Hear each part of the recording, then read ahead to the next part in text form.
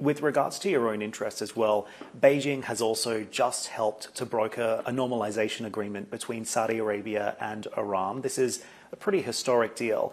What's the investment opportunity there? Well, Iran is obviously a large economy in the Middle East with a very large population. We are very hopeful that the normalization of Iran is beyond the relationship with Saudi Arabia, that they will address all of the concerns that the global community has expressed to the Iranian regime and to the Iranian government.